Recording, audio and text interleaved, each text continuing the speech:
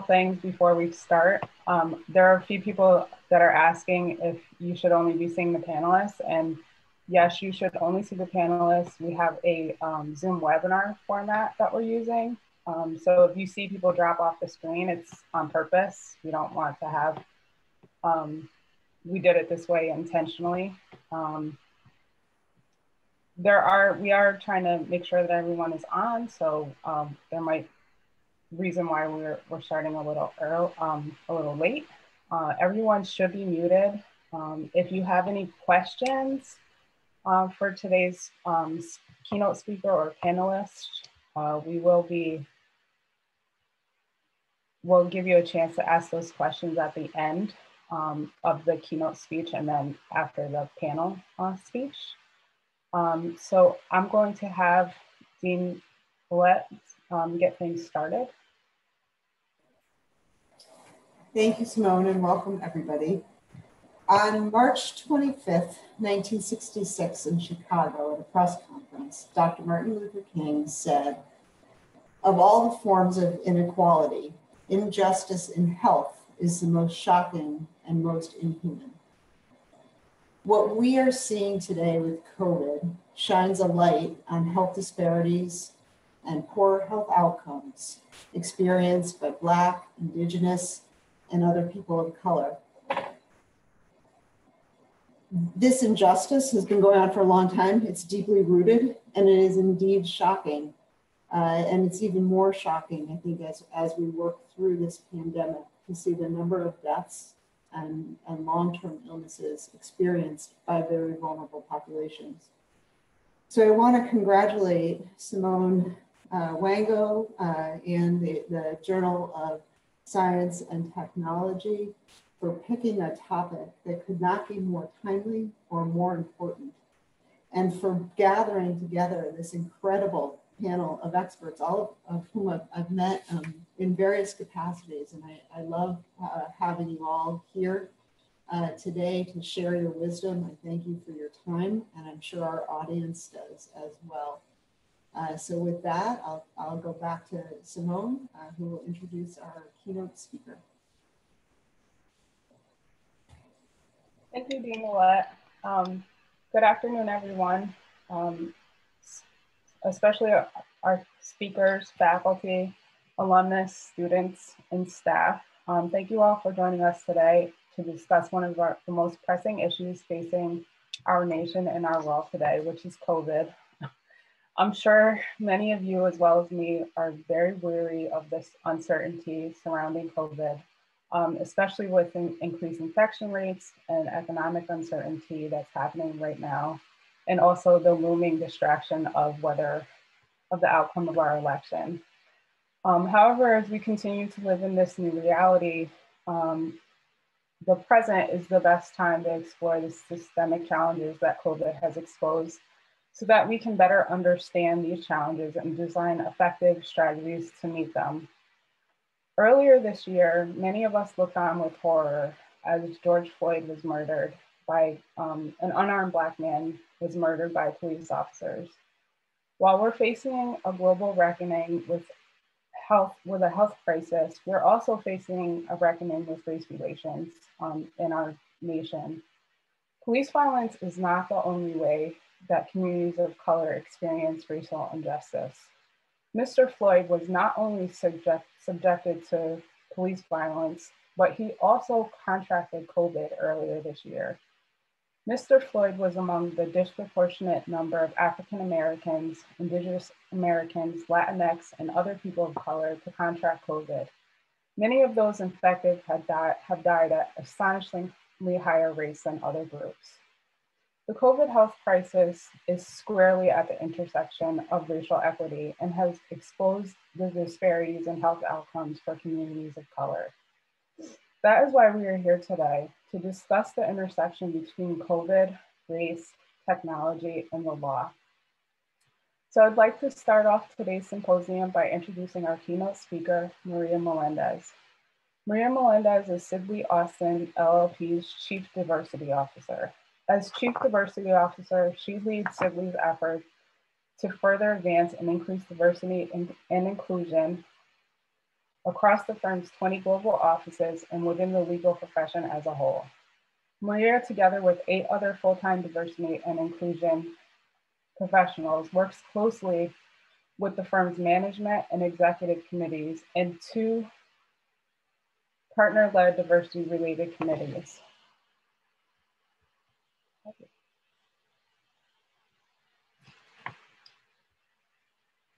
The Diversity and Inclusion Committee and the Committee on Retention and Promotion of Women. Together, this core group, in partnership with other firm leadership and lawyers, worked to strengthen and advance the firm's diversity and inclusion goals. A frequent speaker on issues surrounding equity and fairness, Maria is dedicated to bolstering the framework of policy and practices that have advanced Sidley's recognition as a top law firm for women and lawyers of diverse backgrounds. She is a member of the Association of Law Firm Diversity Professionals and proudly serves on the board of the Thurgood Marshall College Fund, Latino Justice, PRLDEF, and the advisory board of the Institute for Inclusion in the Legal Profession. Peers and business leaders have recognized Maria throughout her legal career as a steadfast champion of diversity and inclusion in the legal profession. Maria is a recipient of the Latino Justice PRLDEF 2020 Latino Trailblazer Award. She was appointed to serve on the Multicultural Advancement Advisory Council of Syracuse University in 2019. A year earlier, she was honored with the Puerto Rican Bar Association's Flor de Maga Award, given to trailblazing women who demonstrate leadership in their field, who are role models to other women and girls, and who advocate for equity in society. Maria is a recipient of the Council of Urban Professionals Catalyst Change Agent Law Award, which recognizes outstanding leaders in the legal sector who have had a significant impact on their community through nonprofit or public sector service, mentorship, and philanthropy. She's also received the Albany Law School Kate Stoneman Award in recognition of her outstanding contributions to ensuring equity and fairness for women in the legal profession, as well as the Women's City Club of New York Civic Spirit Award. Prior to becoming Sidley's Chief Diversity Officer, Maria was a partner in Sidley's commercial litigation and dispute practice and has more than 25 years of experience in the litigation and arbitration of high stakes commercial disputes, representing global clients in state and federal courts throughout the United States and before arbitral tribunals. Over the years, strong leadership and success in representing clients have earned her acknowledgement from various industry groups, including being named one of the top 250 women in litigation by Benchmark Litigation from 2017 through 2019. She was also elected as a member of the American Law Institute in 2019, and she proudly is a graduate of Albany Law School. So without further ado, I welcome Maria Melendez. Thank you, Simone. That was, as I'm thinking, who are you talking about there? Thank you. Thank you for that lovely introduction. And thank you, Dean Olette and the entire Albany Law School community for allowing me to share the next few minutes with you on what is, as has been said, an incredibly important topic, and one that's pretty heavy. And I hope that I will do it justice in the time that we have. And with that, let's just get started. And forgive me if I have some challenges myself with technology. It is not among the things that Simone listed as my strong suits, but let's see how we do here.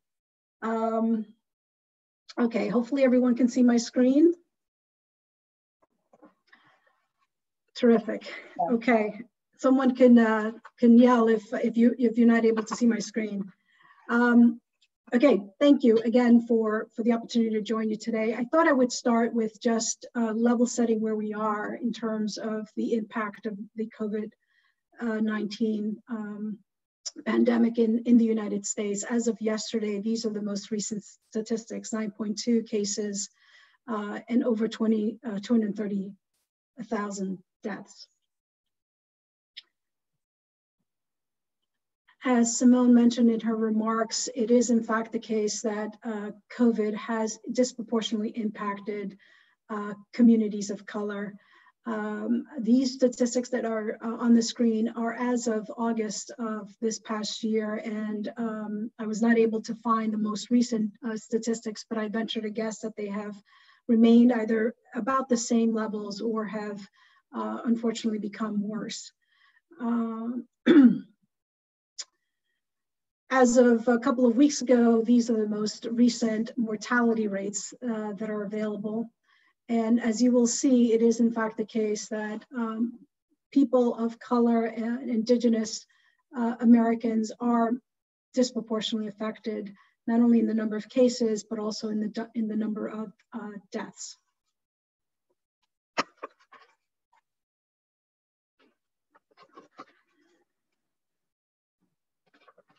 So what's accounting for some of this disparity? As best as we can tell through the current research and statistics, a lot of the disparity has to do with socioeconomic status. Most Black and Hispanic Latinx victims of COVID tend to be folks who are frontline essential workers. They tend to be folks who are in the hospitality industry. They tend to be folks who do not have the option of working from home. And they also tend to be folks who have either little to no healthcare insurance and little to no opportunities through their work to take time off when they're sick. So unfortunately, folks who may not be feeling well and because of socioeconomic reasons feel that they cannot afford not to go to work, or for other reasons, they tend to be among those that are most impacted by COVID as a result, again, of their socioeconomic situation. Pre-existing health conditions also seems to be much more prevalent among the Black and Brown communities in the United States. And as a result, you have a greater risk of death if you are Black or Hispanic or of other racial and ethnic background than are white Americans to succumb to this disease. The environmental conditions in many of the neighborhoods where minority communities live is also has been identified as a key contributor to the disproportionate impact that COVID is having on communities of color. And similarly, housing situations, again, mostly in the urban communities where Black and Hispanic and other communities of color live are either in situations that are densely populated, so they do projects, or you are living in, particularly in the Hispanic Latino community, you are, for familiar reasons, you're living with not only your immediate family, but extended family members as well. So you have a lot of people living in the same household. And as a result, the likelihood, again, of being exposed to COVID is significantly greater in those communities.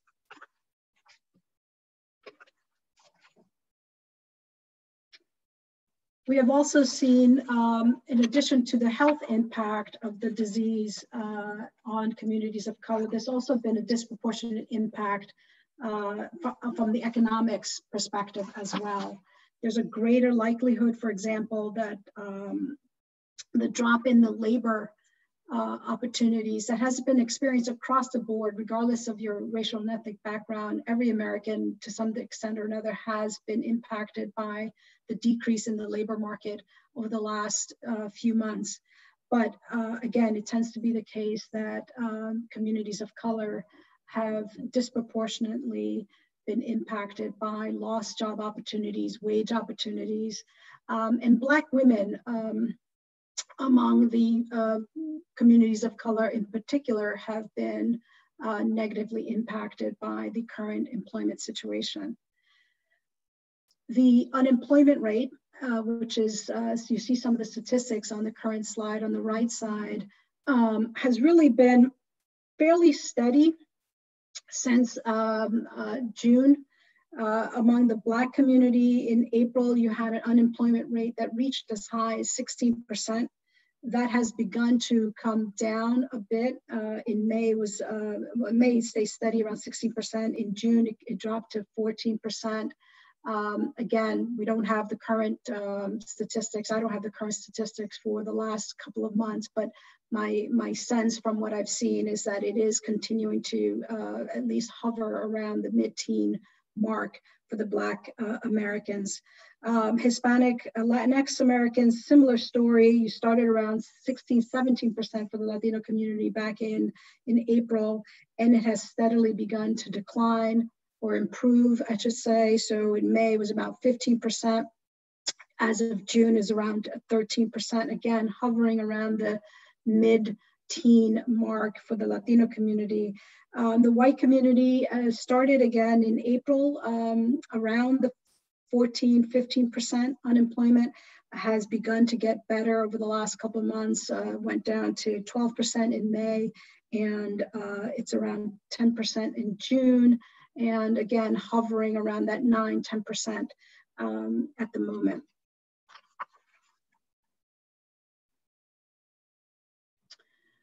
Now, why is it that we believe that Black and Hispanic and Latinx communities are experiencing more hardships from the economic losses that are attributable to the pandemic? Again, some of the job losses that have devastated the Latinx community, mostly due to the higher poverty rates. You have lower income communities, you have lower employment rates among the Latino population, among the Black population, that is different from the white Americans. And that accounts for some of the economic disparity. As I mentioned earlier, Latinos, Hispanics, Blacks tend to be more in terms of their, in the urban communities, their employment tends to be more in the either frontline workers, so your nurses, your bus drivers, your train operators, et cetera, and also in the hospitality field. So you have, again, restaurants, hotels, maintenance, and those are all jobs that, again, you can't do from home. So you are necessarily, if you are going to remain employed, you need to be out in the public, and as a result, exposing yourself to the virus to a greater degree than perhaps others who are able to work from home. The undocumented immigrant population is also one that has been particularly devastated by the pandemic, because in addition to all of the things we've talked about with respect to the impact on Black Americans, Hispanic Americans, Asian Americans as well, by the way, Indigenous Americans, the undocumented immigrants have the additional whammy, if you will, of not having access to the various social safety net that the federal government has provided for others, including, for example, some of the relief that was provided under the CARES Act and other benefits that are available to Americans that are not available to undocumented immigrants.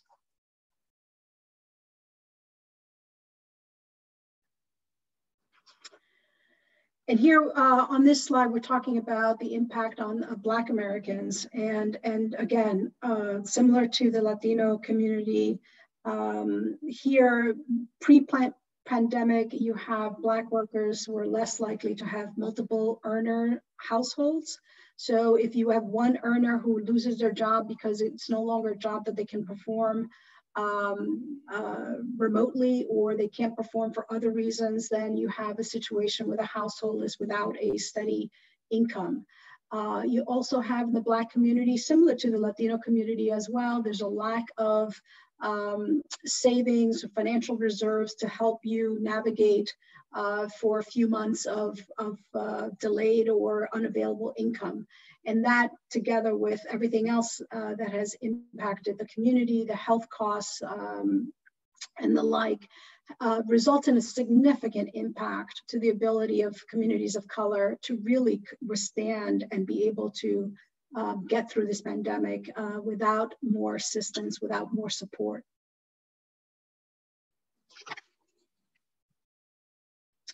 We've seen, in addition to the health and economic impact that has disproportionately fallen upon the communities of color in the United States, we also see risk of housing across the board, as you see on this chart, Asian, Black, Hispanic, and other communities of color are more likely to find themselves in a situation where they cannot make the monthly payments that are due, whether rent or mortgage payments for their housing, or have absolutely no expectation that they will be able to afford their rent or mortgage in the near future. So again, a lot of uncertainty, a lot of stress, a lot of anxiety around not only your health, your job, but then also, are you going to be able to have a roof over your head, is among the stressors that are impacting in a disproportionate way the communities of color.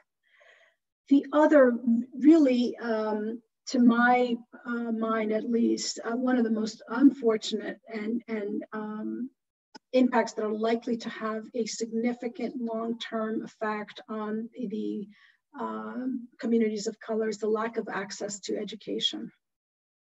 At the beginning of the pandemic, the reports were telling us that there are about 15 million school-age children that do not have access to broadband access or electronic devices. So you talk about technology and the lack of access to technology for approximately 15 million school-age children. That is a significant impact on our future.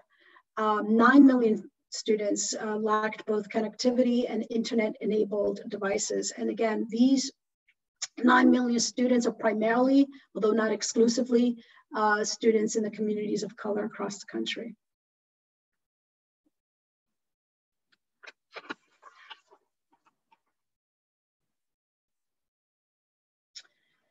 A recent McKinsey study found that the educational achievement gap has widened for Black students by 15 to 20% since the onset of the school closures back in the spring of this year. I am deathly afraid of what the statistic is going to show once the results and the data is analyzed for the period beginning in the fall of this year through the end of the coming school year. I unfortunately fear that this is going to become an even wider gap for Black students and Hispanic students and other communities of color in this country.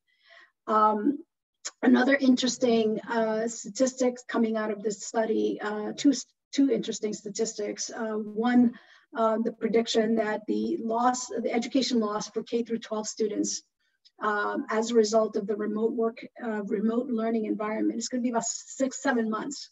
So schools, students in the K through 12 category are expected or predicted to fall behind in terms of the educational growth and progress by approximately 7 months.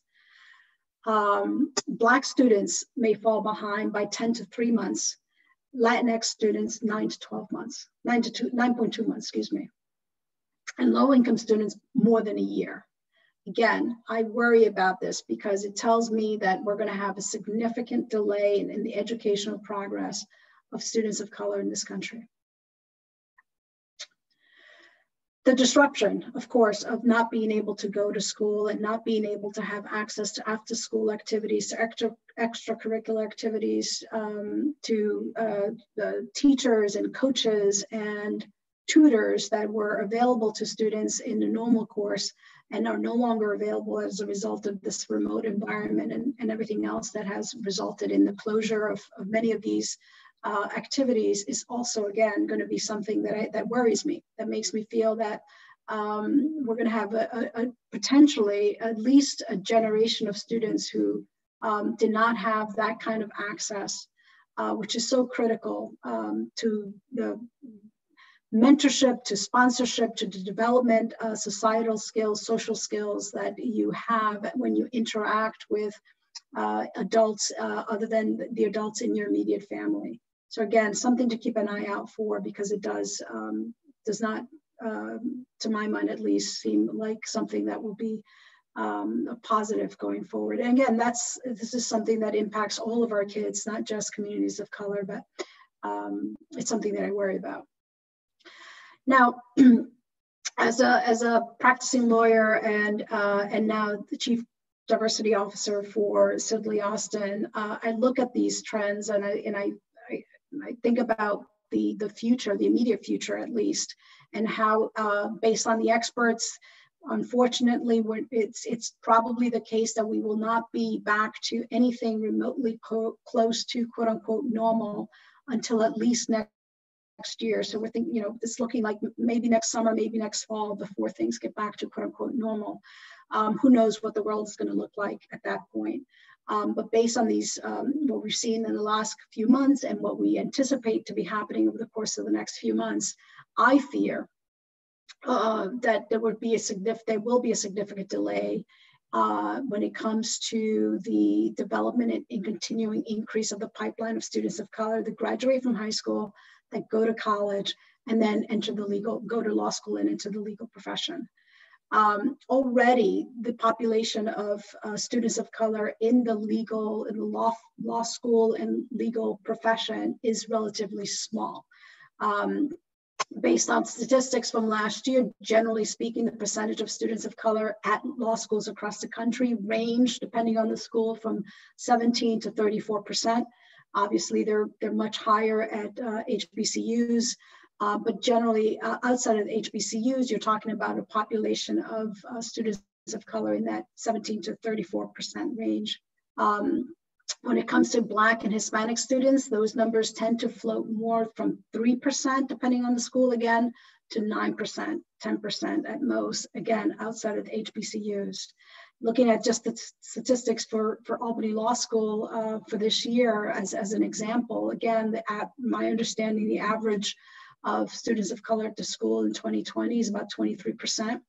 Black students, 5%, Hispanic students, 8%, Asian students, 4%. So again, the current existing pipeline before you have the added costs of the pandemic was precious. It was a precious small number that we were all of us who are in this field of diversity and inclusion in the legal profession and advancing diversity and inclusion in the legal profession have been concerned about. And now more so, because again, if you have a declining pipeline of students going to college, going to law school, is going to necessarily impact these numbers. And the reason why this is so critical, also consider the fact that overall the profession, lawyers of color in the legal profession continues to be challenged. The statistics tell us, based on 2019 NALP information, for example, last year, the law firms that were studied, over 1,000, or approximately 1,000 law firms submitted their statistics to NALP. And you have across the country, aggregate number of small law firms, large law firms, big law firms. You have approximately 47,000 partners across the country, across law firms. And of those partners, you have only 24% of women, 10% of people of color, 3% are women of color. So at the firm leadership levels across the country, the percentage of lawyers of color remains very low. And among associates, you have, again, across the country, approximately 1,000 law firms reporting their data. You have 45,000, almost 46,000 associates. Of those associates, 47% are women, 25% of people of color, lawyers of color, and 14% are women of color lawyers. So again, the statistics are not particularly robust right now, and the fear of having more stress on the pipeline, going to law school and eventually joining law firms, joining corporate law departments, going to the judiciary, going to academia, it is a concern. So what can we do about this? I don't know the answer to that. It's definitely an issue that we all have to come together and try to come up with solutions.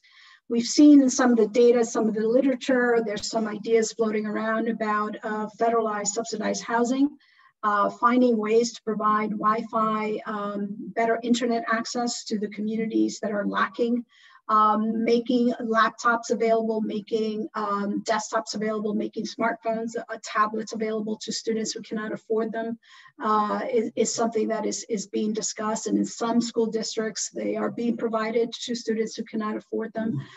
There is discussion around having schools partner more with nonprofits, organizations that can provide social support and can expand technology opportunities for their constituents.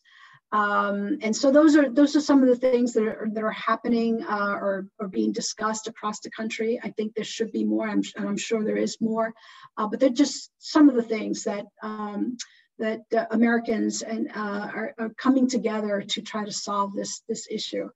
A lot of challenges remain. There's a lot of politics, unfortunately, involved in this, and hopefully we will be able to come together and adopt real solutions.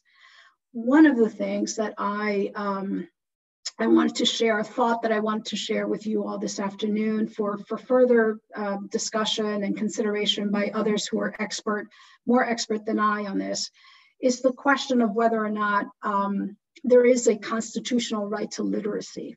Right? Because as I look at the data, as I hear the stories, as I reflect on the anecdotes that I see and hear, the lack of technology, the lack of access to technology for students, regardless of their background, to my mind, is effectively a lack of access to literacy, potentially. And so the question is that I pose this to you all, is there a constitutional right to literacy? Because if there is, does the lack of access to technology result or infringe on your right to literacy? To help kick this conversation off for a little bit, I want to just share with you, the Supreme Court of the United States has effectively ruled that there is no fundamental right to education.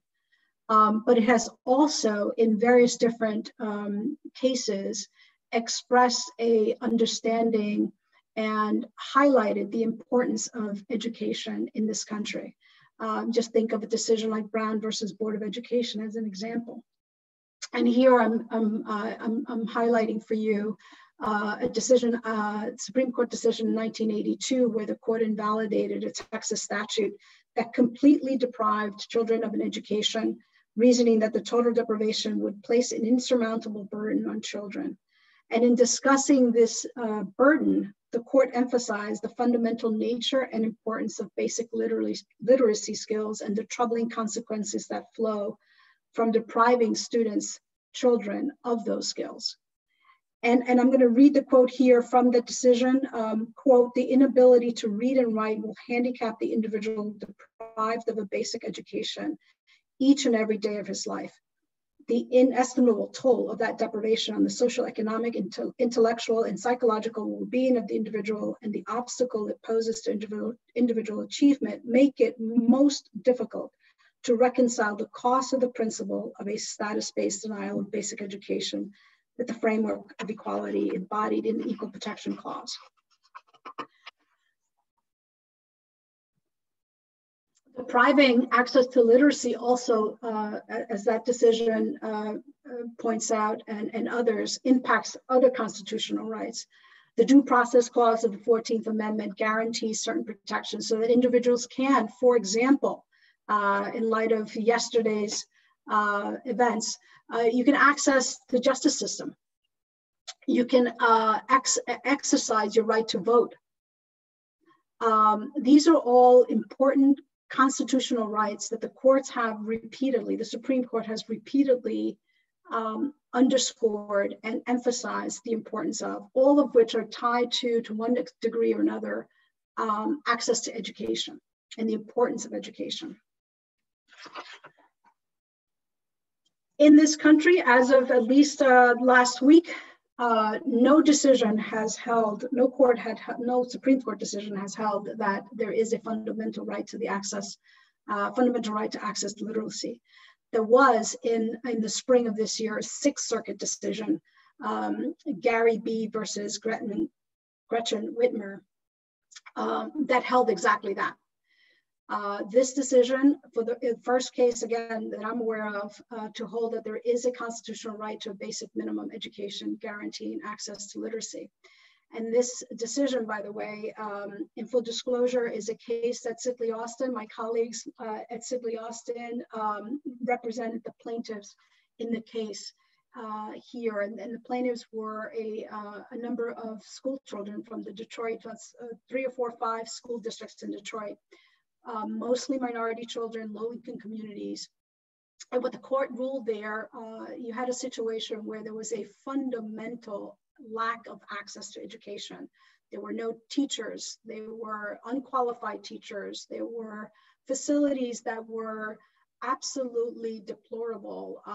Mice, rats, no books, no computers, no heat, no drinkable water. I mean, the circumstances in these school districts were just, you know, third world circumstances. And in any event, the court here, Sixth Circuit, found against a number of Michigan state officials, including the governor, and did in fact find that the right to a basic minimum education, access to literacy, is so deeply rooted in this nation's history and tradition as to meet the historical prong of the Supreme Court's substantive due process test. The court went on to say, and it was an important point that I want to emphasize for you here as you all consider whether or not this is something worth looking further into. The court said every meaningful interaction between a citizen and the state is predicated on a minimum level of literacy, meaning that access to literacy is necessary to access our political process. Those are the words of the Judge Clay, who wrote the majority opinion, and Judge Jane Staunch, which also submitted a concurring opinion, went on to say the unique role of public education as a source of opportunity, separate from the means of a child's parents, creates a heightened social burden to provide at least a minimal education. Thus, the exclusion of a child from a meaningful education by no fault of her own should be viewed as especially suspect. So that was a significant decision. Now, this decision was rendered in April of 2020. After this decision, the parties did settle. They reached a settlement. And the settlement included a number of commitments by the state of Michigan, including funding and seeking the funding for up to $94 million for more literacy-related programs and initiatives for school children affected by the decision. There were other commitments, including the establishment of a task force to monitor and oversee the progress that the school districts and the state were supposed to implement for the children of Detroit. Following that settlement, there was an appeal that was pending, and after the settlement, the Sixth Circuit also voted to hold an en banc review of the court's decision that holding that there was a constitutional right to literacy. And by doing so, effectively, what the Sixth Circuit did by rule was to vacate the previous decision. So the decision finding for the first time in any decision that I'm aware of, again, that there is a constitutional right to a basic education, that decision by the Sixth Circuit was, as a result of the en banc review, stricken, and it's not precedent. But I raised this decision with you, I share it with you, because again, as we think about the impact of COVID on communities of color, the fact that we're likely to be in a remote work environment, remote schooling environment for the foreseeable future. And for those students across the country that do not have adequate access to technology that they will need in order to continue to have meaningful access to education, meaningful access to literacy, I submit to you that this is worth considering and worth exploring, and perhaps there are organizations or groups that are already doing so. But again, in the context of the conversation that we're having today, I thought I would raise it for the group's consideration. Now let's talk a little bit about what has been the broader impact of COVID-19 on the future of the legal profession. Well, so far, I think the answer is too soon to tell. For the most part, at least on the litigation side, on the judicial side, you have seen the ability of parties and judges and courts to adapt to these current environments. So you have oral arguments being held remotely. You have trials and arbitral proceedings being held remotely, which I'm sure those of us who litigated prior to this time never thought would be possible. I remember probably 10, 15 years ago, I had a case in the Central District of California, and the judge appeared by a television camera. And it was, I don't remember exactly what the circumstances was, but it was such a bizarre and unusual experience. And I thought to myself, well, geez, this will never happen again.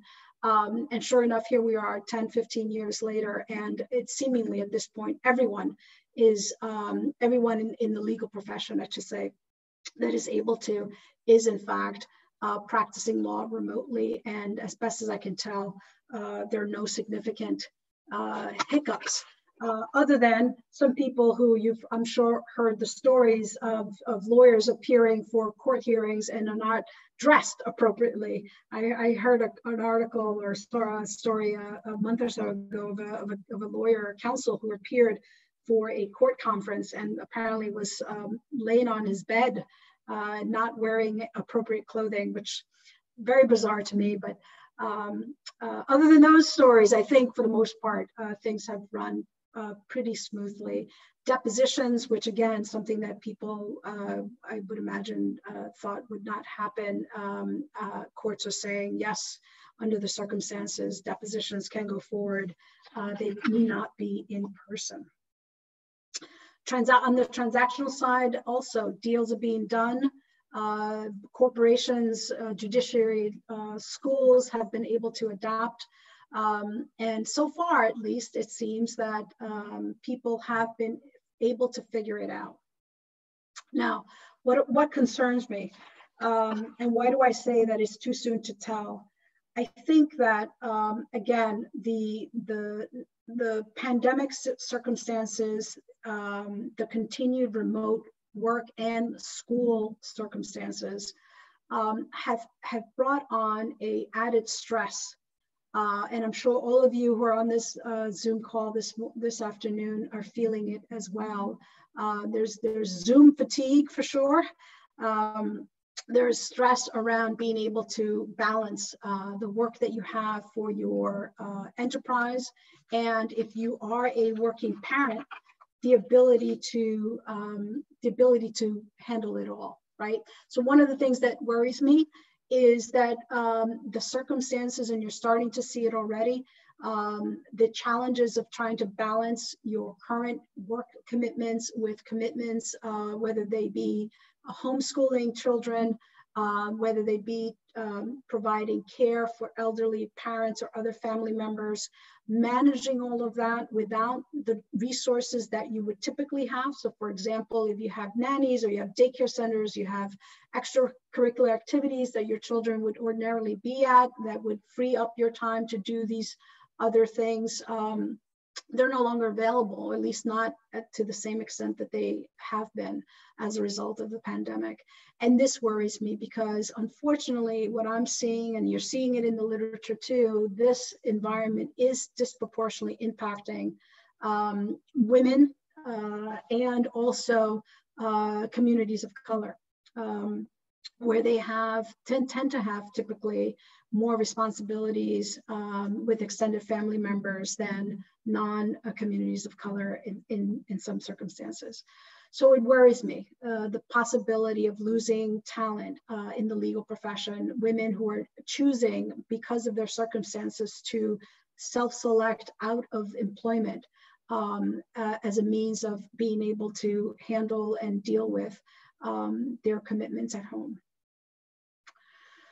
So with that, I will turn it back to Simone.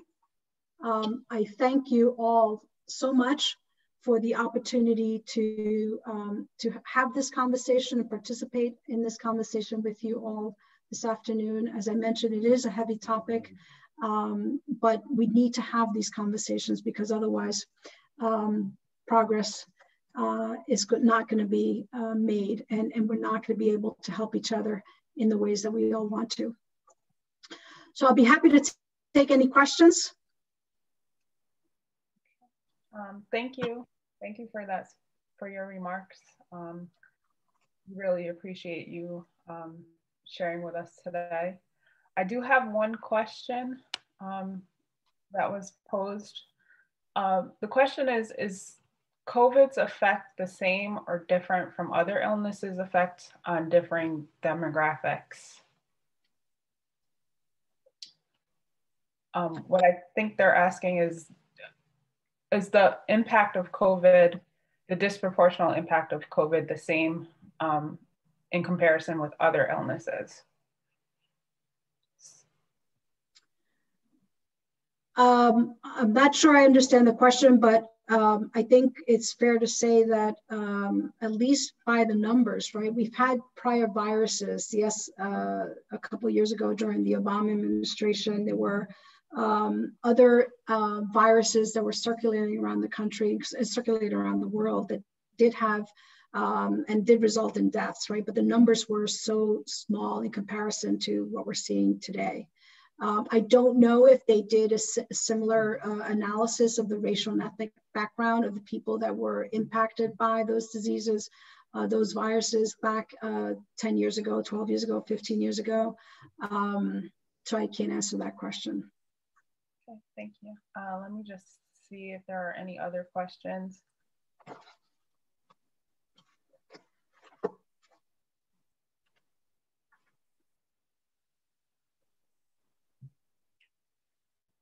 I think this is more of a comment. Okay. There's another question. How likely are the changes imposed by COVID to last in the legal profession? Again, too soon to tell at this point. We, for example, law firms that my law firm and others that I'm in contact with, the speculation is that, for example, right now we're in the middle of recruiting for summer associate 2021 classes, right? All of us are, and you know, understandably, students are asking, is this going to be an in-person program next summer, or is it going to be a remote?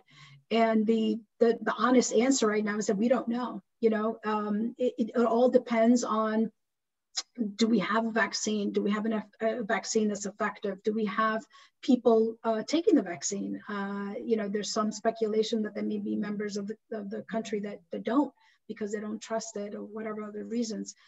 So I think it's just too soon to tell. We hope that it will be in person, but if I were a betting person, I would probably say that we're going to be back in a remote environment, even still. And even there, a lot also depends on where you are in the country, right? Because the virus is currently, right now in the Midwest, is having some surges. If that changes, and as it moves around the country, depending again on where you are, some places in-person work environment will be available, but in other cases not. So again, it's too soon to tell at this point. My guess is that it's gonna, even if you start going back to work, you're seeing a lot of companies and law firms are starting to think about it, whether they allow for remote work permanently, right? And give employees an option of working remotely. Some of the tech companies have already announced that that is in fact going to be the policy for them going forward, regardless of what happens with COVID. I don't think law firms are quite there yet. But I think on the positive note, the remote work environment and the adaptability of law firms and lawyers to the remote environment has resulted in opportunities for there to be more policies allowing for remote work. Typically, it's not something that you see in large numbers across law firms. There's a fear that productivity wouldn't be the same if you're working remotely. But if this experience that we've had for the last 7 to 8 months has entirely debunked that theory, people are productive, people are able to function and practice law remotely and do so effectively and at the highest levels. So You know, that's a potential bright spot of having gone through this experience, is that there is evidence that productivity remotely will not be impacted. Okay. I think it is 3 o'clock. As you indicated earlier, you had to leave us now, and we did get started a little late. So if we didn't get a chance to get to your questions, I apologize. But we can actually reserve any questions that weren't answered by Maria for our panelists as well. I just want to thank you for joining us, and I really appreciate it. And your talk was very insightful. Yeah, my pleasure. Good luck for the rest of the symposium, and stay safe, everybody. Bye-bye. Thank you. We're just going to take a brief second so that we can get the panelists started.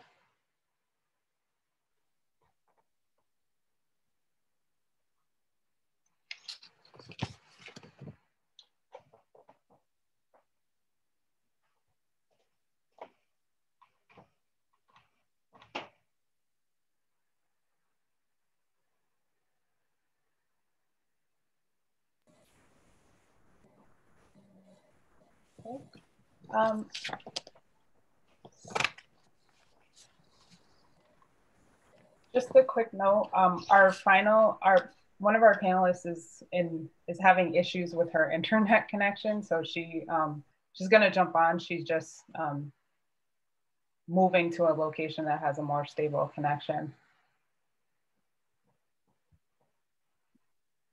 So today's panel will be moderated by Professor Dodds. Professor Dodds earned her BA in African American Studies and Mass Communications from the University of North Carolina at Chapel Hill. She went on to earn her JD cum laude from Howard University School of Law. Thereafter, she practiced law in the District of Columbia in Maryland, where she specialized in real estate development and corporate law. Professor Dodds joined the faculty of Albany Law in 2019, is an assistant professor of law and lawyering. Hey everyone, surprise, it's Professor Dodds in Dean Millett's office. I think this is symptomatic of 2020. You have no idea how fast I had to drive to get here. I'm so excited to be here. The gravity of today is definitely not lost on me. I think that the irrefutable impact of COVID on communities of color has proven what so many of us has said to be true for such a very long period of time, which is that structural discrimination is one of the most insidious forms of racism. So thank you to all of our panelists. I would like to begin by introducing our amazing panelists for today. First, I would like to introduce Professor Matthew L.M. Fletcher. Professor Fletcher is the MSU Foundation Professor of Law and Director of Indigenous Law and Policy Center at Michigan State University. He sits as an appellate judge for several tribes. He is a citizen of the Grand Traverse Band of Ottawa and Chippewa Indians. Professor Fletcher is the author of the leading law blog on American Indian law and policy. It's called Turtle Talk. And Professor Fletcher graduated from the University of Michigan Law School in 1997 and the University of Michigan in 1994. Welcome to Professor Fletcher. Thank you. Now I'm moving on to David Crossman. David is an Albany Law School class of 2017 graduate. He is a staff attorney at the Legal Aid Society of Northeastern New York, where he represents tenants and works with community partners to prevent homelessness in Schenectady County. He is currently a member of the Legal Aid Society's 2020 Priority Setting Committee and is also an employee resource group facilitator, both focused on race and equity. At Albany Law, David was a member of the Journal of Science and Technology and co-director of the 2016 Veterans Rights Pro Bono Project. In 2017, he was a pro bono scholar placed at the Legal Aid Society. Prior to law school, David was an elections administrator for the Vermont Secretary of State and a redistricting clerk for the state of Alaska.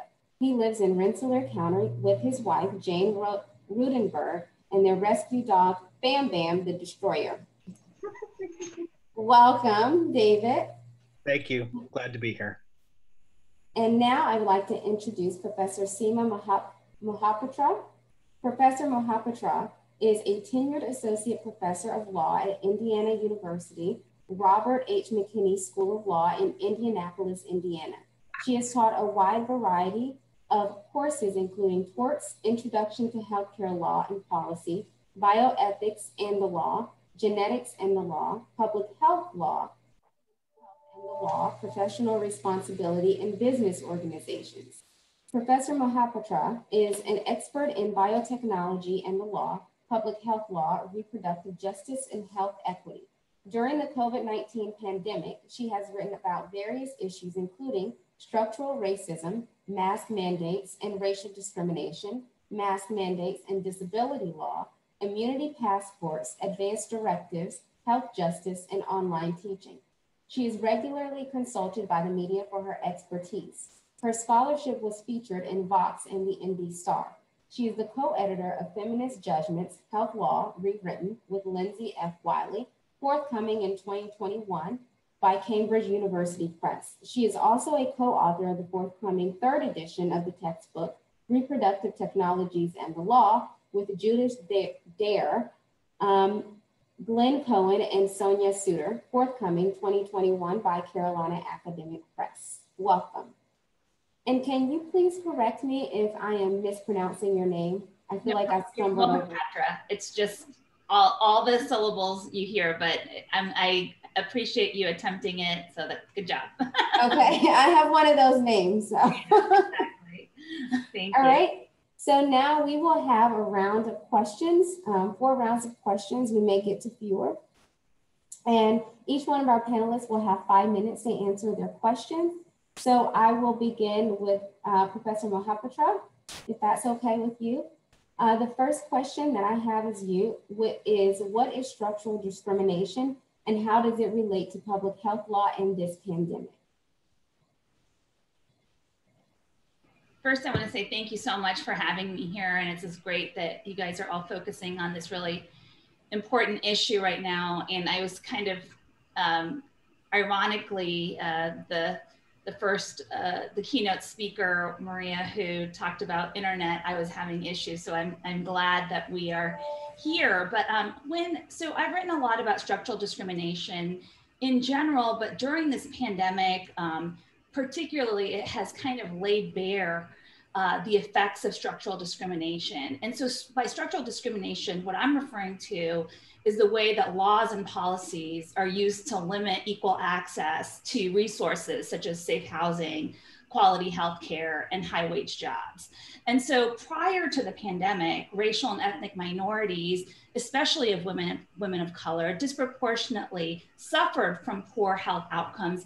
And this was due to structural discrimination. And so as a result of these inequities, the same populations are more susceptible to contracting, dying from COVID-19 compared to white population. So if we're serious about kind of addressing the problems arising from this pandemic, we have to act to break down the root causes of structural discrimination. So including housing, including education and schooling, including healthcare, employment laws to protect minorities from harm and to provide much needed support.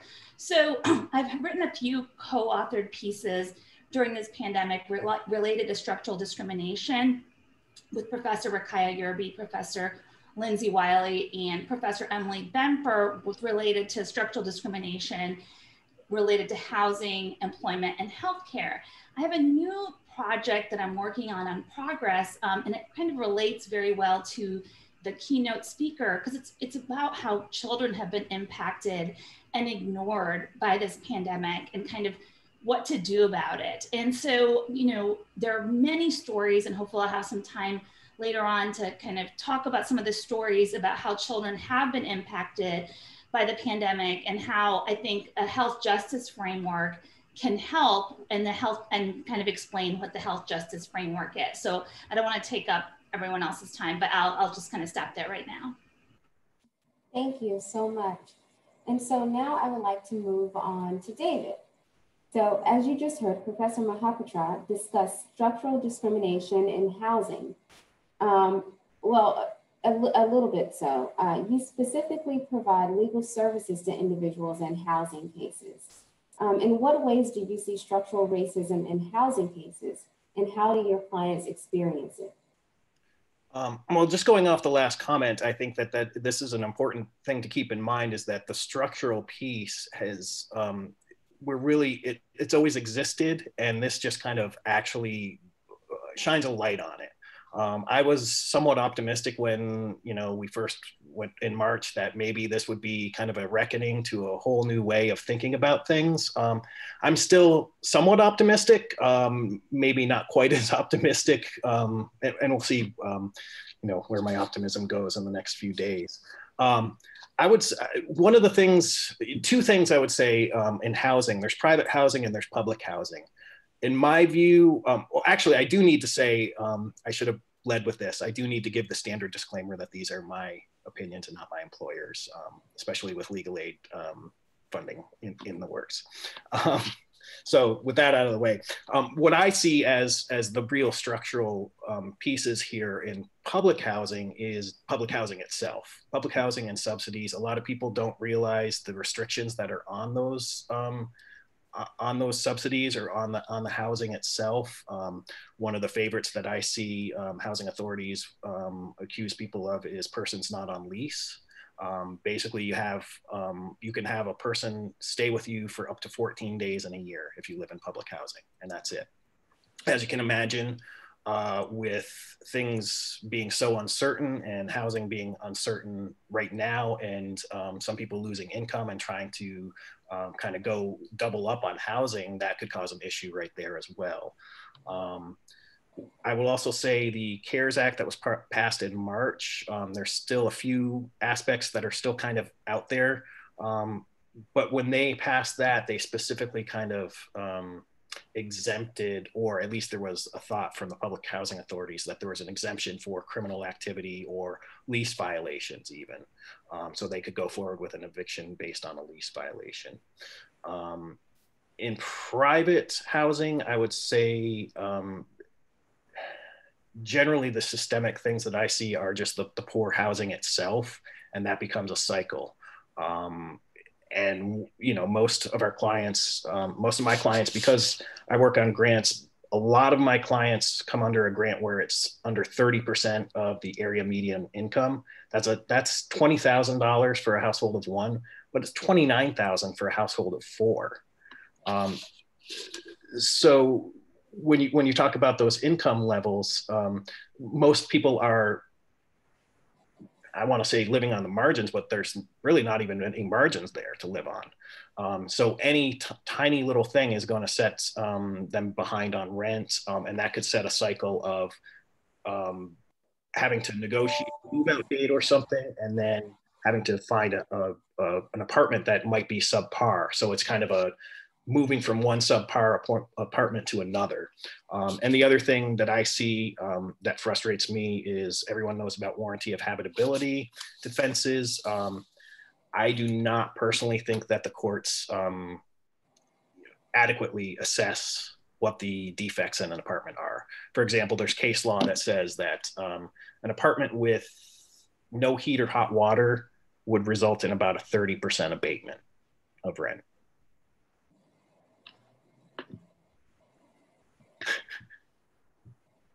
Wow.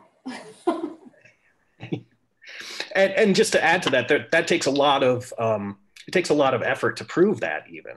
So that's where we are. And a lot of clients will come in and say, well, this was wrong and this is wrong. And I understand, but I also have to counsel them that there are barriers. And there are also some courts that require, and of course we disagree with this policy. There are some courts that are requiring people to put up a deposit of all the rent that is due and owing before they will hear a warranty of habitability defense. I can't believe that's happening. That just is so antithetical to just basic human decency that, yeah, I can't believe, well, maybe I can. Stranger things are currently happening. Yes. All right, so I would like to move on now to Professor Fletcher. You recently authored an essay entitled Indian Lives Matter, in which you discuss how federal courts have allowed non-member claims to prevail over enforcement activities of tribes on Indian reservations and the impact of non-member activity on enforcement lockdowns. Can you talk about the history surrounding court enforcement of non-member activities on Indian reservations and the current impact on the outcomes of COVID? Sure thing. Thank you so much. Yeah, so I wrote a paper recently, and I'll give you a link to it while I'm talking. So the issues in Indian country are pretty wide and varied. When we talk about structural racism in Indian country, what we're talking about is over the past century, century and a half, the United States has allowed non-Indians to enter Indian country, own land, take over some aspect of control over what used to be Indian reservations, Indian lands. At the same time, Congress has not authorized tribes to regulate or tax those non-members. So we have the structural problem, a two-pronged structural problem of tribes having large numbers of people on their reservations that they have little or no jurisdiction over or control over, plus they can't tax them. So there is really no reservation tax base. So when you have a situation that happened this year where tribal economies have to shut down, whether that's natural resource extraction or tourism or gaming revenues, or even just the tribal government itself being shut down as a bureaucratic entity, it is part of the economy. What you have is a tribe that just no longer has any revenues whatsoever. It's not as if there is a rainy day fund with many tribes. There is no tax base with which to draw from in the event of a crisis like this. In addition, and really the focus of my paper on the second the paper that you're talking about is the question of what to do with people within the reservation that the tribe has little or no authority over. In addition to that, you have the people who want to enter Indian country. And within a few weeks of the Navajo Nation, for example, closing its borders and imposing a curfew because of huge outbreaks, devastating outbreaks in Navajo communities, we started to see people just continuing on with their lives, entering Indian country, the Navajo reservation for tourism purposes, objecting and circumventing roadblocks, just doing everything they could to enter Indian country. Happened a lot at Navajo. Basically happened anywhere where there is a reservation near that includes natural parks, tourism destinations on or near Indian country. Glacier National Park is right next door to the Blackfeet Reservation. At the eastern side of the Glacier Park in Montana borders the Blackfeet Reservation, and people would just come on and insist that they had a right to do so. Tribes started putting up roadblocks with an eye towards controlling COVID on their reservations, and really were being very aggressive and active and progressive in taking those actions. And non-members were challenging those orders and those roadblocks, and governments from some governments within the states were backing them up in some ways. Governor of the state of South Dakota in particular insisted that the tribe had no authority to put up roadblocks. Local governments on and near the Navajo reservation insisted that the tribe had no right to impose a curfew. Luckily, the governor of the state of New Mexico overrode them and assisted the tribe in imposing curfew and roadblocks. Overall, you have a lot of major issues. And I haven't really talked about the problems of, and many reservations of poverty and extreme vulnerability to disease and illness. The structural racism there goes back to the founding of the United States, if not before. The tribal governments were gutted. Their resources were stripped from them by the United States and other colonizers. And there's just enormous amount of poverty and lack of healthcare resources in Indian country. This is in the West, it is way, way worse, where access to water is extremely restricted. At Navajo, people do not have running water in many parts of the reservation, and so they don't wash nearly as much as they needed to during the pandemic, and they had terrible outbreaks, and whole families were simply gone within the course of a couple of months. And this has played its play out, and some other reservations in the Southwest as well, particularly the more rural, isolated, and desert-oriented reservations. But it's also hit places like Mississippi Choctaw, which is tribe in the state of Mississippi. That has plenty of water, but has still been hit with enormous amounts of infection. So that's it in a nutshell. I'll turn it over to the next person. Thank you. Thank you. I think we all learned so much just from listening to you in just that very short period of time. I want to return to Professor Mohapatra, because what I want to do is I want to give you all an opportunity to share the results of your legal research, because I know you guys are working very hard on all of these issues or the environment surrounding the legal work that you do, and how COVID has impacted outcomes for specific racial groups, and what novel legal issues that you've seen that have arisen for these groups as a result of COVID. And just generally speaking, what role do you see technology playing in creating these outcomes? So I know I just asked you a lot. Let me know if you need for me to repeat anything. Sure. And do you want me to answer in 5 minutes? I'm just going to put yes, a timer please. on. I'm going to just put a timer on because I don't like going over. And so I will maybe answer a little part of that at least. And so, you know, in terms of what I have been researching, one of the main things that I've been researching during this time is how structural discrimination has impacted 3 different areas. And that's housing, as we had, housing, employment, and healthcare. And we have seen this we have seen these stark disparities that people have talked about before. But what has happened with COVID, it's kind of been a perfect storm of sorts, because when we're talking about structural discrimination in housing, some of the environmental risks and that already cause worse health outcomes, they are also related to a worse outcome with COVID, right? And so if you have higher rates of cardiovascular disease and respiratory illnesses that we know are linked to substandard housing conditions, and we know are linked to food deserts, those are also the same kinds of risk factors. That means that you're not going to do as well if you do contract COVID, right? If you are, according to the CDC, people of color are much more likely to live in densely packed areas and in multi-generational housing. And so in crowded living conditions, even if you are able to isolate, even if you are able to, able to stay home is what I mean, it's difficult to isolate. It's difficult to not infect other people. When we're talking about structural discrimination in healthcare, we've seen with statistics that in areas that are more segregated, and it doesn't matter what race segregated. And so in highly African-American areas in Chicago, for example, we see the hospitalization rates and death rates of African-Americans extremely high, much higher than the percentage of the population. We see this in San Francisco with the Asian American population. We see this in New Mexico with the Native American population. We see this in New York with Latino population. So we're seeing this in all different kinds of areas.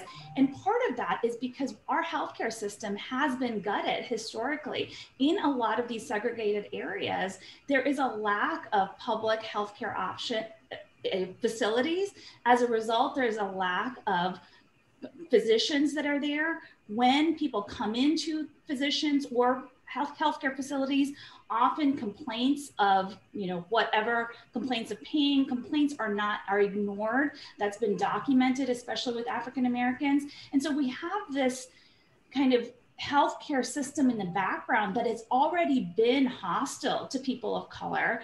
And it is much less likely if you're Latino, if you're Native American, if you're African American, that you are going to see a healthcare professional that's the same race as you compared to if you're white, if you're Asian.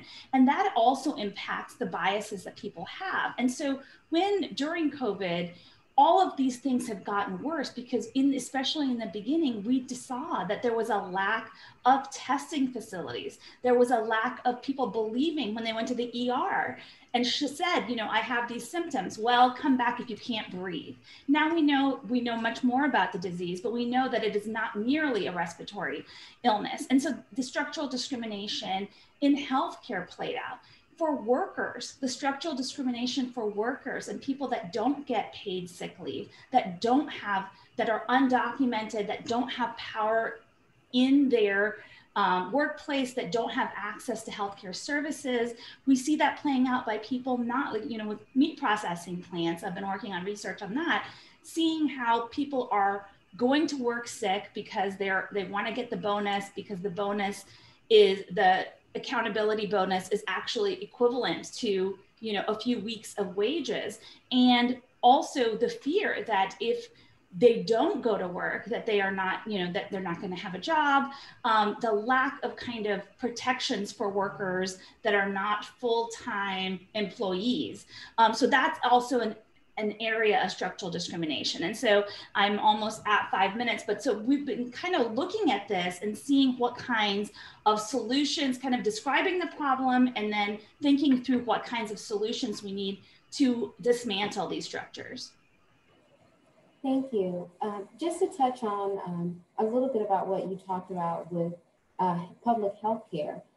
In your opinion, why do you think rates of infection and hospitalizations and deaths are so disproportionate for minority populations? Is this for me too? Yes. Okay, perfect. Sorry. Yeah. So I mean, that's a good question, and you know, the disproportionate rates are not a result of any kind of biological basis that, you know, someone is naturally more, you know, susceptible to infection or naturally has a worse course of infection. You know, that does not exist. There is this concept though of weathering where racism itself causes changes in biology and changes in, you know, stress levels. And we've seen this, Arlene Geronimus from Michigan has written a lot of papers on this and talking about how this kind of impacts when you are actually faced with certain diseases or certain situations, your outcomes might be worse. But what we see is that it is because of these structural factors that I mentioned, the fact that your environment, your housing environment, your lack of healthcare access, your lack of a safe workplace with protections, that's all making you more likely to get sick. When you get sick, less likely to be able to socially distance and less likely to recover in the same way as someone else. Thank you. As a follow-up, I'm still on you, Professor Mahaptra. Yeah. So as a follow-up, you talked about housing environment. Can you discuss some examples of structural discrimination in housing environments? Sorry, I wasn't muted. I just want to make sure.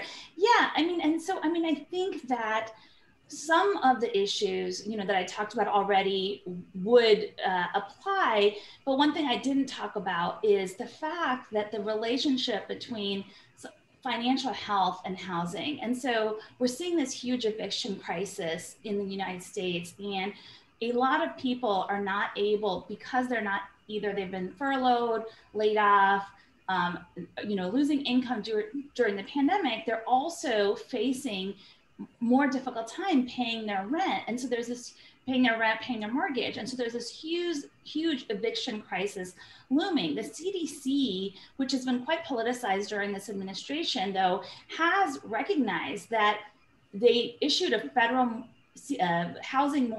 eviction moratorium because they recognize that housing is directly related to healthcare. You cannot, you know, in all of these other aspects of social determinants of health, if you do not have a place to stay, we are not, like for kids, we are not going to be able to have successful education, right? This is a basic need that we need to make sure of before we can think about kind of higher level needs. Thank you. All right. Mr. Crossman, I'm going to move on to you. I'm going to ask you the same question and I will restate it because I know it was a mouthful. Okay. Can you please describe the results of your legal research or the environment surrounding the legal work that you do about how COVID has impacted outcomes for specific racial groups and what novel legal issues have arisen from these groups as a result of COVID? And what role do you foresee technology in creating these outcomes? Sure. So I don't really, I'm practicing at legal aid, so I don't have a lot of time to do research necessarily. So this is all about my kind of anecdotal experience. And what I do is I do a lot of eviction defense in city, town, or village courts. So that's the level that I'm working on. As far as some of the things that I've seen, I have not had to do a trial or an evidentiary hearing yet. I've been able to do remote, I've been able to do in person, all sorts of permutations of those arrangements. And I can say that the most difficult situation is having a client and everyone else who is in the courtroom and you're appearing remotely. So I've come to a conclusion that's no good. So if the client is going to be there in person, I'm going to be there in person. That brings up the fact that a lot of our clients don't have the technology to appear in person. They could do it over the phone. But sometimes, and I don't know that this is going to come up yet, but sometimes people have limited numbers of minutes that they can use on their cell phones. So that could potentially be a barrier to how they could call in.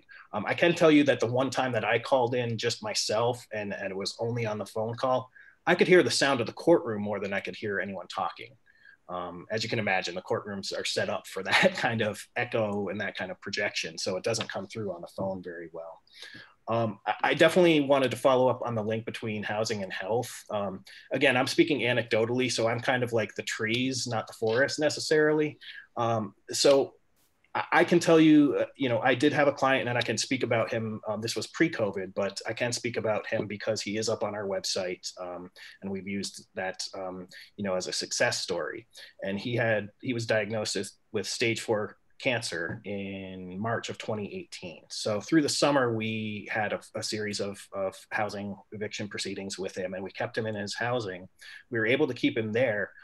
So he made it another 2 years after that, which to me was, it's not research, but to me, there is obviously a link between the fact that he could stay in his house and he survived stage 4 cancer for another 2 years after that. And again, the CDC has recognized this. Some of us as legal practitioners are debating what that actually means, whether it's a moratorium or just a defense, because it doesn't seem to be, at least in other areas of the country, it doesn't seem to be that landlords are actually not filing. They might be filing evictions and then that has to be asserted as a defense. One thing I have used, I've filed a few things and I have used that CDC the material to basically says, how important it is to be able to remain in your home, how important it is to be able to isolate, how important these things are. So that's one of the most useful things I found is to kind of crib some of those statements into a paragraph to kind of help give a little more oomph to the argument. I don't personally, I've been doing this for 3 years. I don't think it should need more, but it does seem a little more stark when you say, my client is homeless and is staying at the city mission and he is potentially, exposed or exposing other people. And, that should potentially give it a little more urgency, hopefully. I'm not sure how I'm doing on time. As far as unique issues, one thing that in the early days and now, even now, one thing that came up was access to apartments. Obviously tenants sometimes are understandably cautious about who they want to let in. Landlords generally have a right to reasonable access. What's reasonable in a pandemic is probably different than what's reasonable not in a pandemic, would be my argument though. So that's one of the challenges. The other thing that I noted in the keynote speaker, Black female-headed households are most of my clients, and I noted that she said that that's the group that has lost the most income or most susceptible to income loss right now. So we also try to look at the short term and at the long term, and long term, that is going to be a problem. Thank you. In speaking about the problems, the loss of incomes, the importance of keeping people in their homes, but also the challenges that many people face with virtual courts, in your experience, and even speaking anecdotally, have you had experience with courts that have developed any sort of remedies to help people who have troubles accessing virtual courts? Unfortunately, I haven't. Keep in mind that the courts have really only been moving forward the last couple months, really, on evictions, and there's still some, question about which eviction cases they can move forward on. I can say that when I've been there in person, I have been somewhat heartened by the precautions that I've seen in place. And I'm not entirely sure what's going to happen as far as our clients potentially going in person. I was at a hearing in the summer where someone from the courts said, the court administrator or someone said, hey, this is not a place or a time to be bringing children into court. And I had to say, I don't disagree with that. However, my clients who are facing a non-payment eviction can't afford childcare. So where does that leave us? Thank you. I want to move on to Professor Fletcher. I want you to answer the same question, and I'll restate it. Can you describe the results of your legal research or the environment surrounding the legal work that you are currently doing, and how COVID has impacted outcomes for specific racial groups? What novel legal issues have arisen for these groups as a result of COVID? And what role do you think technology plays in creating these outcomes? Thank you. So, there have been a lot of impacts. And one of the things that I think I'd like to address, in part because it's not really completely responsive to your question, and I'm sorry for that, but I think it's useful to talk about the impact of the pandemic on law teaching. And we have a relatively small number of Native students in law schools around the country. And I think that their experiences translate to a lot of other poor and underprivileged minority groups. So what we're seeing with a lot of our Native students is that I'm at Michigan State, they come from all over the country. There's really only 100 or so, maybe a bit more of that in a given year. Native people that matriculate to law schools. And so our numbers are incredibly small to begin with. Some of the law schools, I would say half or maybe even 2/3 of all of the students, Native students who go to law school in a given year are probably only at about 4 or 5 different schools around the country. And I include Michigan State in that. We have upwards of 25 or 30 Native students in our cohort in the 3 years of law school at any given time. Our students are incredibly isolated. Many of them went back to Indian country during the beginning of the pandemic in March. Indian country is notorious for not having adequate broadband. I mentioned water before, but the internet opportunities for availability for our students is incredibly low. Many of them, if they wanted to come back to law school, we wanted them to obviously for the fall, had to come to Michigan. They had to leave their homes and come to Michigan and basically quarantine here, away from their families, away from their support networks. We have a support network here of people, of faculty and staff and other students, as well as other groups on campus that we've cultivated for the past 15 years to try to help our students pass law school. And we can't access that now either. Everybody is quarantined, nobody's in the building, et cetera, et cetera. So it's been a really rough struggle for many of our students. And I wanted to highlight that as just a microcosm for really what goes on in Indian country more generally. We are seeing efforts to try to extend the broadband network to Indian country, but it's hit and miss in a lot of places in Indian country. And I keep bringing up Navajo, but it's true in basically any rural area. There is no opportunity to go on a call like this. There's no Zoom. If you're in Alaska, there's no internet at all. Everything is conducted by a simple telephone, which is great that there are phones, and that's relatively new. But there is no internet to speak of, or at least not in a way that's strong enough to actually conduct a meeting like the one we're having right now. Certainly not a class.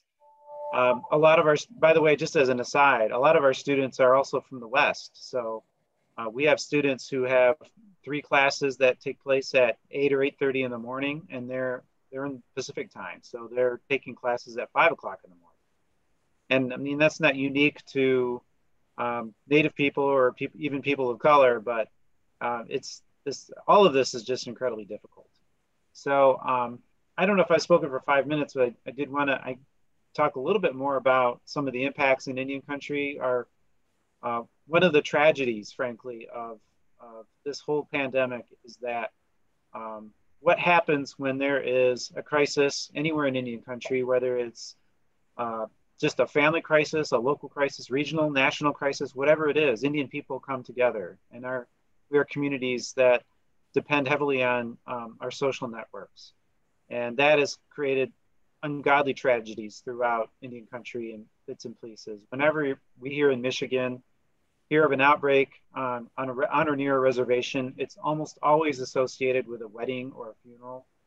The funerals bleed into additional funerals, and you know, the numbers are not particularly huge here in Michigan. We've been really lucky with that in that way, but I can imagine that on large reservations with lots of Native people that it's far worse. Our reservations are pretty small here, relatively speaking. So I'll leave it at that. Sorry if I was not totally responsive, but I thought those were important things to say. No, those are exceptionally important points to make. So I appreciate your response. And I want to touch on the landmark Supreme Court decision, McGirt v. Oklahoma, where there was a significant portion of eastern Oklahoma as an Indian reservation, which belongs to the Muskogee, Cherokee, Chickasaw, Choctaw, and Seminole nations. And I wanted you to discuss, has this decision impacted the way these nations are able to enforce COVID restrictions? And has it helped these tribes to better manage and stop the spread of COVID? No, I don't think it would have any impact at all. And those are criminal jurisdiction cases about Indian people. And so on those reservations, the vast majority of the population are not tribal members. They're non-Indians. And as I said before, there's really no impact on those individuals. The main impact of those cases, if they do impact non-members, has to do with oil and gas regulation and that sort of thing. So there's a lot of action on that front. But I think what's related to the McGirt case, it really stands for a much broader proposition. One of the few times that the Supreme Court has actually just applied the law. Almost all the time that Native people or Indian tribes go to the Supreme Court, the law is on our side. And it's usually what happens is if you have 5 votes at the Supreme Court, you can change the law if you have to, or distinguish cases that otherwise would have been, that would have governed an outcome. So this was a hard case because the facts on the ground, the optics of the case for tribal interests were really quite terrible. And in a narrow 5-4 majority, the court said, hey, you know, that all these stories about the impacts are just that. We're here to apply the law, and they applied the law as they have been saying that the law is for a half century or more on this particular question. And if there are impacts, you can go to Congress and get those fixed. And so that was a good sign in terms of going forward, what hopefully the court will do. You know, when somebody asks me what the impact of another judge will be, when you lose one of the members of a 5-4 majority, I just say, go Google a mushroom cloud online and you'll get your outcome. But I did want to add another thing that's really important that has been going on for the past half century in Indian country is tribes really do have, in an era of self-determination, do have some political clout. And the CARES Act in particular, the multi-trillion-dollar relief package, had $8 billion set aside for Indian country.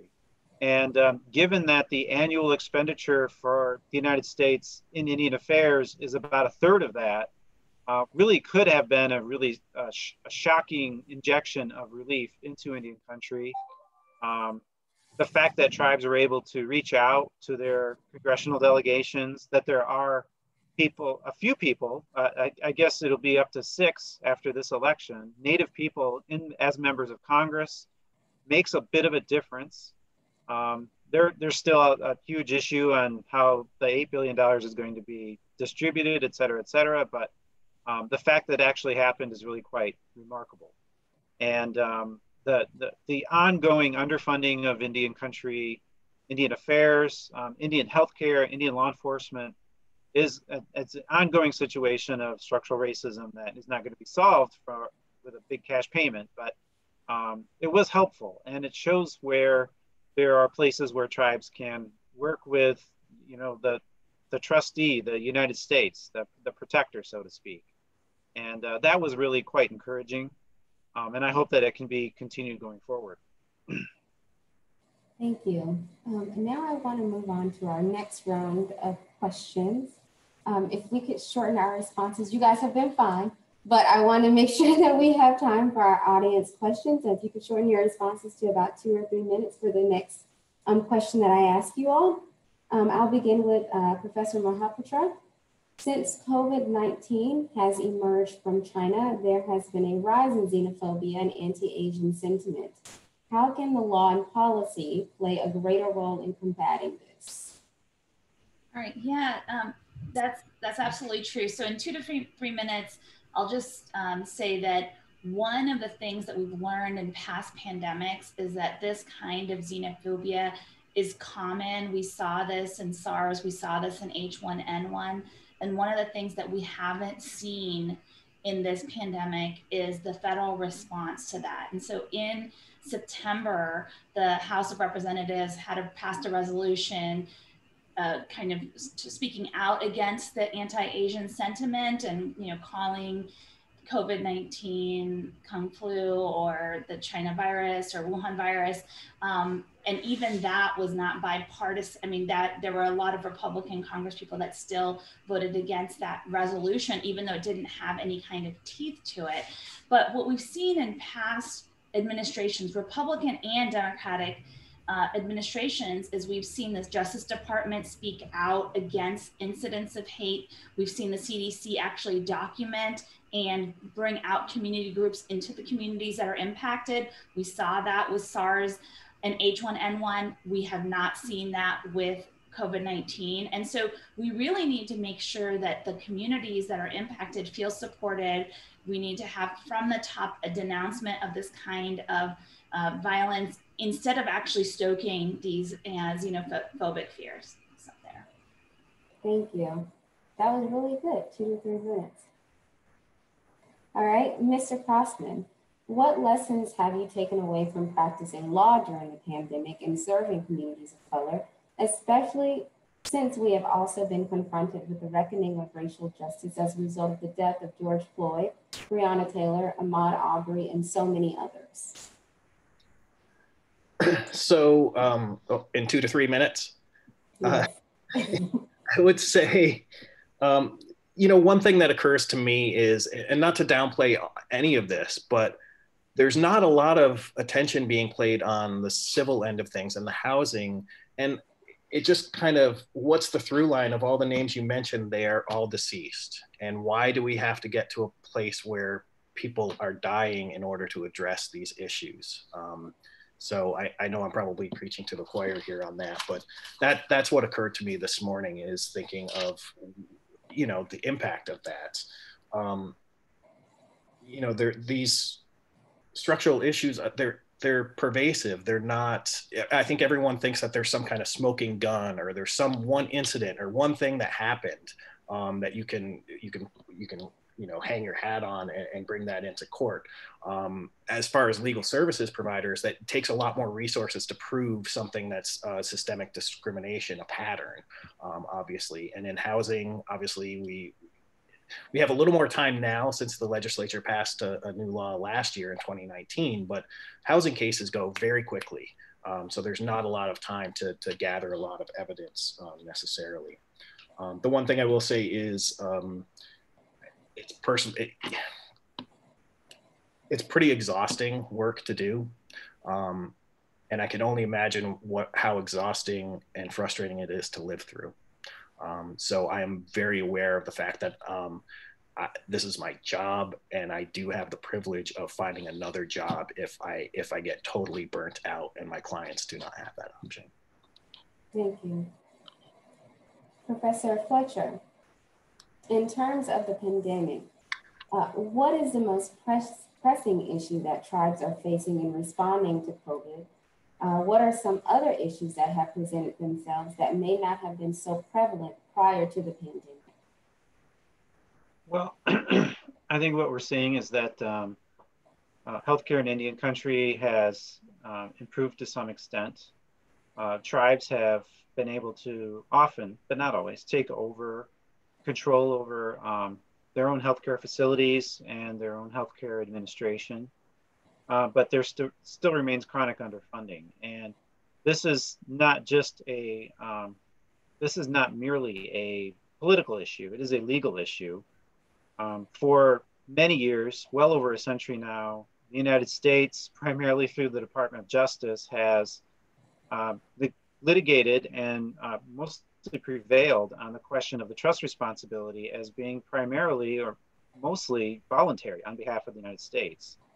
So think of a given Indian reservation as a parcel of land that was set aside for a tribe, but really the tribe turned over or sold a much larger swath of land with all of the concomitant resources that were attached to that. And in exchange for that, the United States did set aside some land for reservation purposes and may have provided cash payments or something.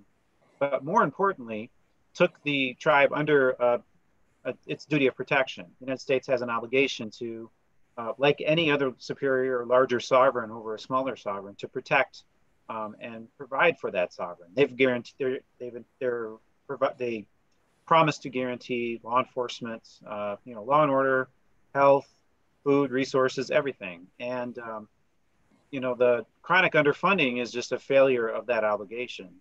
We're starting to see cases that I've participated in some contexts that are suggesting that the Department of Justice all along was wrong on the duty of protection. It's not a voluntary obligation, which is a contradiction in terms. It's a real duty and an obligation that should be legally enforceable. Ironically, Congress says this all the time. Every time it passes an act in Indian affairs, it says, we reaffirm the trust responsibility and that it is an enforceable one.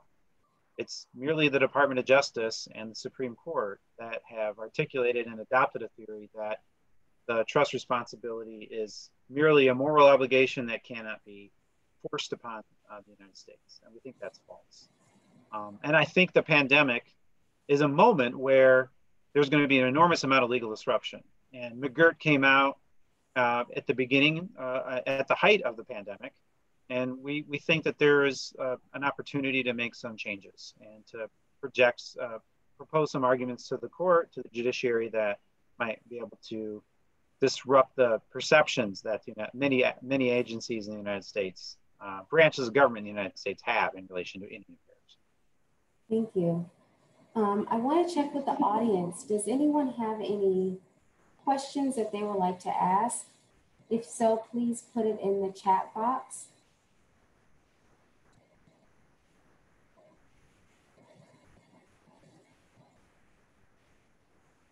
Okay.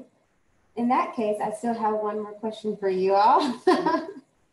All right. So we have about 6 minutes left, and I want each of you to answer this question, and I'll begin with you, Professor Mahapatra. Generally, what are some short-term solutions to address the racial disparities that you have discussed? And also, what are some long-term solutions, and how do you see the legal field adapting to address these challenges? So you got a threefer.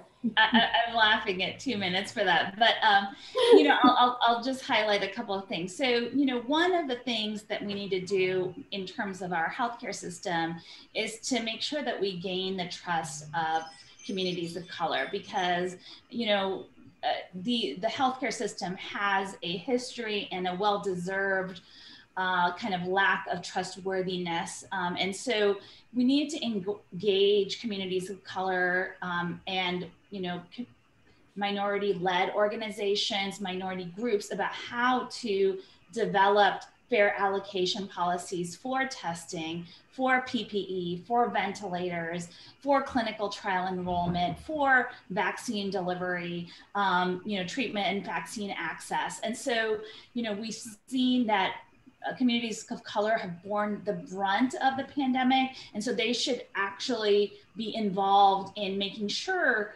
that their communities get the access to the care and treatments that they need. And this will, I think, go far in rebuilding trust and understanding. One of the things that, you had asked about technology before, and I didn't really address it, but we can't rely on technology as a kind of replacement for this care and this obligation that we have for each other. And so we've seen this with like contact tracing apps. We've seen lots of methods of trying to get technology to replace something that should be a function of public health, and we really can't do that. And I think long-term, we need to think about the root causes of these problems, financial support, paid sick leave, comprehensive health care that's not tied to your employment, making sure you cover people that are undocumented in healthcare services, making sure that we have a universal basic income that is not related to, that doesn't mean that we're going to gut our other public programs. So those are some of the long-term solutions I see. Thank you. Mr. Frostman, same question. Would you like for me to repeat it? Oh, no, that's okay. We can save it. Yeah. Okay. I think the solve everything. Right. I will in 90 seconds. So I think in the short term, I think the obvious answer would be rent forgiveness. I don't know that that's the correct answer, to be honest with you. What I'm seeing now as things are getting colder, it's a lot easier for a landlord to turn the heat off and call code enforcement and say, hey, there's no heat. They're living in a place with no heat. And absent any, involvement from a municipality, a lot of my clients would prefer to stay in an apartment with no heat than go into a shelter, which is pretty sad. So I think that one thing, if there is going to be rent forgiveness, I think that there should be, an effort to make both parties whole. I'm saying that because I think that we're seeing rising tensions as this goes further and further between landlords and tenants. Let's also not forget that there are landlords who are minorities as well, people of color. So I think that's kind of the short term. In the long term, I think we really honestly need to rethink evictions and how they're operating. It was just this summer, I was in a meeting and someone really, I've been doing this job for but 3.5 years. And it never occurred to me that this is a zero tolerance debt, right? We don't have any tolerance. So if you're 1 month behind on your rent, you can lose your home. And we have other methods for other debts that are not quite as dire. So I think, we never really tie it to the home. And that's literally what we're saying is, sorry, I'm rambling. I'm trying to solve all the problems right now. But basically, I'm just saying that evictions, the way we think of them right now, might need to be rethought. I don't even want to go into the whole property law rethinking either, but that might be something we need to rethink too. Thank you. And Professor Fletcher, would you like to close this out? Sure. I've had more time to think about it than the others. So a couple of short-term things. What we're seeing is a disparity with how tribes are treated in different states. So here in Michigan, not to toot my lovely wife's horn, but my wife has been the tribal affairs attorney for the governor for the past 2 years, and has worked closely with the tribes. And when the tribes have an outbreak, state public health officials are ready and willing to cooperate and do everything they can to help the tribes. This isn't always the case in a lot of states. Some states just don't talk to tribes. They don't think of tribes as real things. Indian people don't vote for them, so they don't public officials tend to ignore them, even discriminate against them openly. So on a short term, the short term thing would just to require local, state, and the federal government, the CDC is a good example of just to talk to tribes and treat them as if they are part of the system of cooperative federalism that governs this entire country.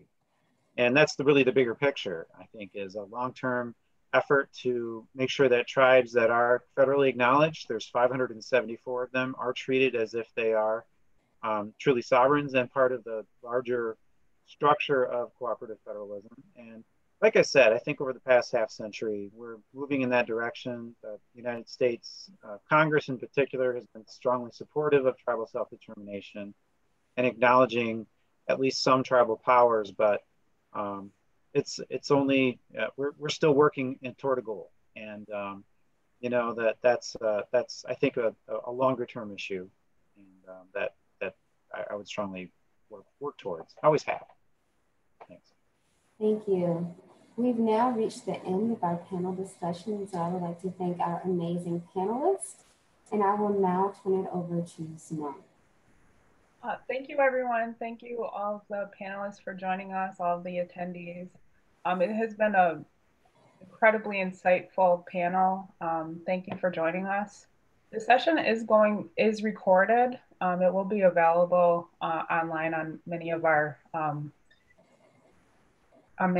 social media platforms. So if anyone knows anyone who wanted to join and didn't get a chance, you'll be able to view it later. Thank you, everyone, and good luck with everything. Have a great day.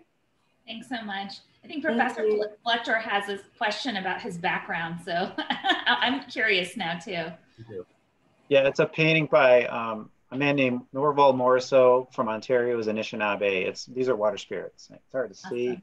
They're fish, and there's a couple of fish in there, a lot of fish. And I think the yellow one in the middle may be a beaver. No, I don't know what it is. Might be the panther, the underwater panther, Mishabishu, that's what it is. Sorry. Water creatures. Thank you.